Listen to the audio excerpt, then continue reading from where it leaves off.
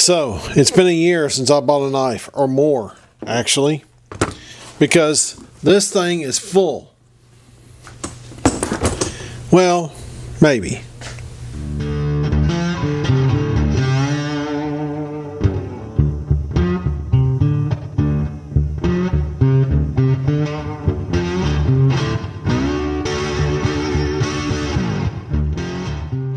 What's going on, everybody? This is Patrick with Mid-10 Outdoors. How's my outdoor crew doing? I hope this video is finding you well. So no, I have not bought a knife of any kind in almost a year, maybe longer. I'm kind of happy with the ones I have. That's kind of why I haven't bought anything. Nothing's really caught my attention, shall we say.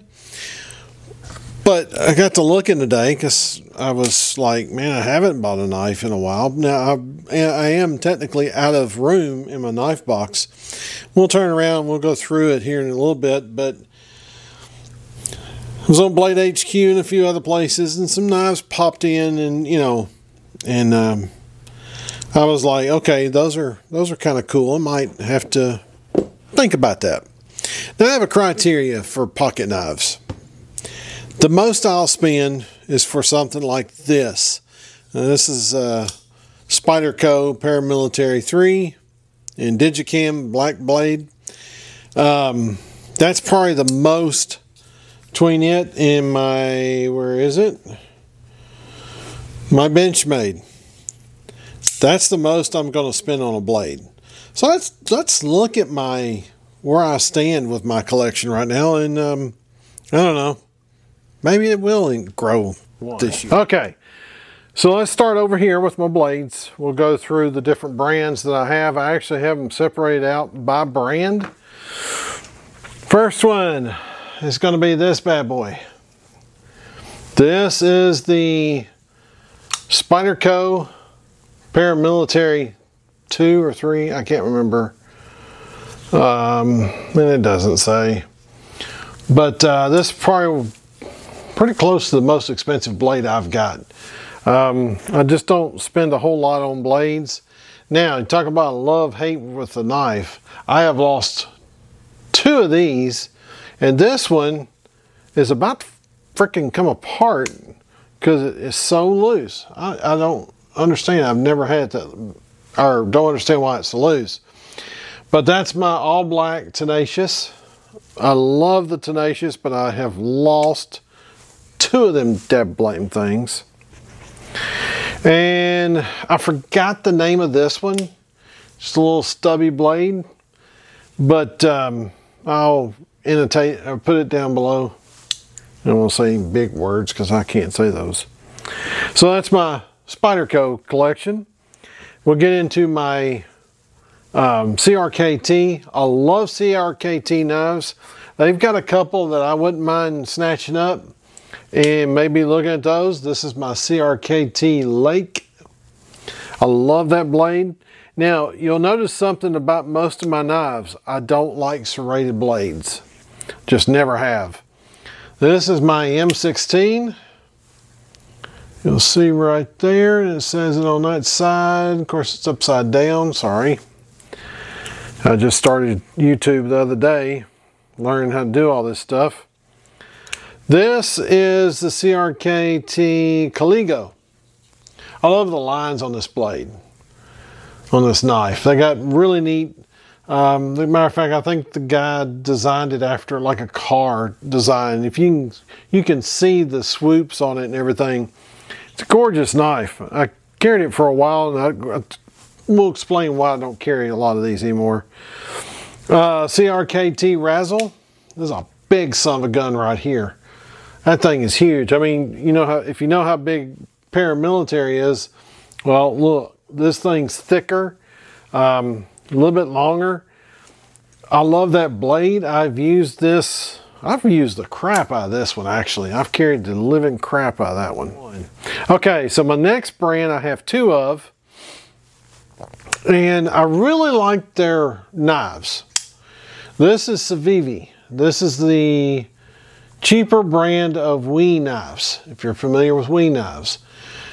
Now, when I say cheaper, you still get in the $90 to $100 range if you're not careful with some of their knives. But I like this one. This is the Elementum, something like that. And then this one is the Perf. Now, I had a video out about this particular knife at one time. Well, it should still be out. Comparing it to another one you'll see here in a little bit. How much more I like this one and the reasoning behind it.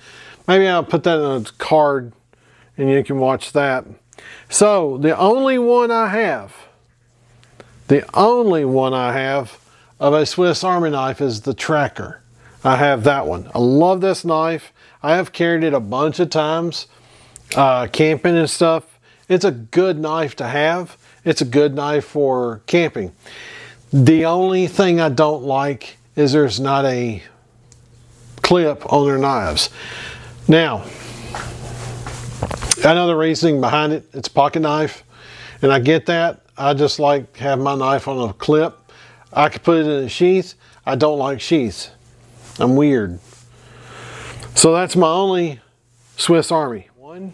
Okay, my next one is probably you're going to get into your cheaper style knives. I have a few of them because I'm cheap. But this one's a Gerber. I don't remember. Wait a minute, it was unlocked to begin with. I don't remember the name of this one. I don't remember the names of a lot of them. I don't remember my name sometimes. But, you know, Gerber's trying to be that. You know, it's got a bottle opener on it and a couple other things that you can do with it. It's a nice knife. It's heavy. It's thick. That's why I don't carry it. This one, the thumb stud broke on it. It's like a month after having it. I liked the concept and the idea. Serrated blade was the only thing I really didn't like about it. But I liked the knife. I just quit carrying it. And because the thumb stud was that gone and it was hard to carry. Then this is the Gerber, what do they call these? Edge? No, they call it something else. I'll link it down below. This is pretty neat. The one thing I said this knife needed, or this tool needed, was a pocket clip on it. And there's been several people make one on Etsy for these things. So if you're looking for one, go on Etsy because they have them. So this one is the one that I compared to the Civivi. And the reason why I didn't like this one over the Civivi, now compare them real quick, you can see the difference in the holes and everything. This thumb stud sucks. I'm gonna be honest, it sucks. That's one of the worst thumb studs I've ever seen on a knife. If it's in your pocket carrying, this thing sticks up a lot on the inside and it's rough. I mean, it's bad rough. Okay, so we're going to get into another brand that I have. I have a few of these too. SOG. I've never been,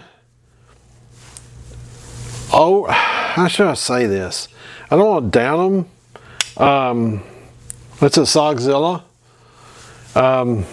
This is a Slipzilla because it's a slip joint knife. I don't know why I mean, I like these knives. They're pretty cool. This one's really nice. The slip joint, if you're not used to a slip joint, you're not flipping that out real fast because it locks there and it's in. I'm just not a big fan of the slip joint. I mean, well, I'm not a big fan of the SOGs. I mean, I like them, but I don't.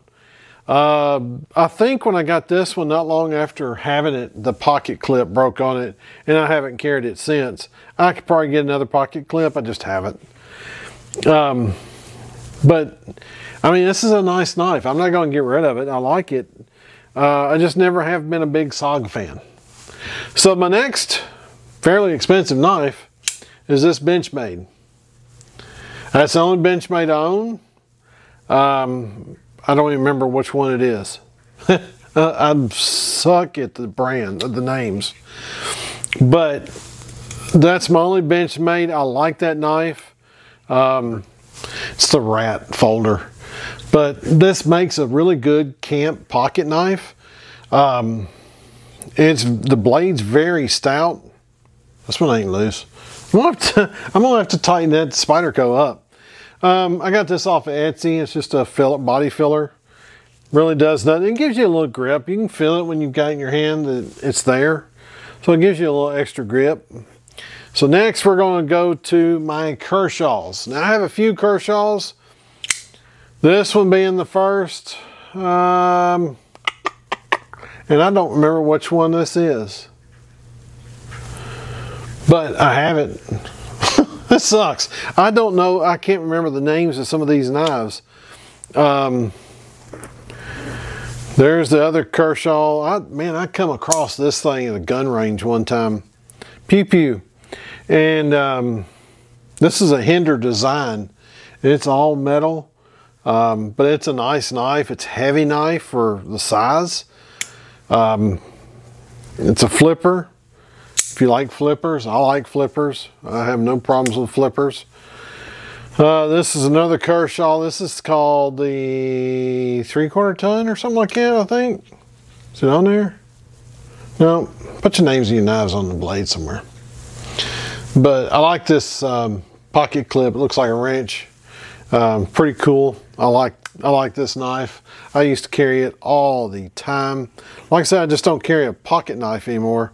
Then I got a buck. Who hadn't had a buck in their times? I think this one is a...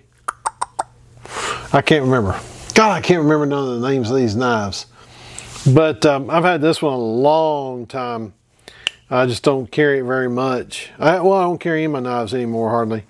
Then this one is a K-bar dozer design blade. Used to keep this in my truck above my sun visor, and I thought, man, somebody's gonna steal that. I actually met this guy at Blade Show one year. Super nice guy. But yeah, I love this blade. I love this particular look on this blade. The desert camo and the black blade. So we're going to get into a couple of other old knives. These were my dad's and my grandfather's. They look rough because they are rough. They were used hard. Then this one is another one. This case. This was definitely my grandfather's. This one was my dad's because he made the shoot, sorry, I'm trying to get the light. He made the scales for this one himself. This is an old case that my grandfather had. And this was one, I'm not sure who had it, but it's a real rough, you know, multi-blade style knife. Cut. 3, 2, 1. Okay, so the big reason why I don't carry a pocket knife hardly anymore, just as a pocket knife, is because I got into Leatherman. This is the Leatherman, let's see, this is the Free K2. Now I have the Free P4, which is the multi-tool, and I love that thing. I actually carry it every day. But Leatherman has kind of broke me from carrying a pocket knife per se every day. And something I like, you'll notice that all of my Leathermans that I have pocket clips on them, because I won't have them if I can't have a pocket clip on them. This is my Leatherman Bond. I carried it for a long time. It's still stupid stiff. I mean, I have pinched my fingers with this particular Leatherman so many times it's not even funny. Then this one I think is the Sidekick. I love the Sidekick. I carried this one for a long time also. The big thing for it I like is the spring-loaded pliers. I'll put the playlist of all of my different blades and stuff up. Apologize, I don't remember the names of some of them. And then this is my Leatherman Skeletool. This one you have to be careful carrying also. It can hurt you in your pocket. It's got some sharp edges and stuff. But this one's more suited for somebody backpacking or something. Maybe you need a tool to do things with. I think this one's more suited for that than it is for an everyday EDC, unless you want lightweight EDC, because it is a lot lighter. It's a lot lighter than the Sidekick, and I don't know. It's a lot lighter even than the Bond. And I know it's probably gonna be lighter than my my free P4. But that's basically all my good EDC knives that I carry from time to time. Not all the time, but from time to time. All right, guys, I want to thank you for joining me on this little knife adventure I've got going on here. What am I going to get next? Well, I've got a couple I'm looking at, so you'll see pretty soon. Hope you enjoyed it. Please share, subscribe, and like, and we'll see you on the next one.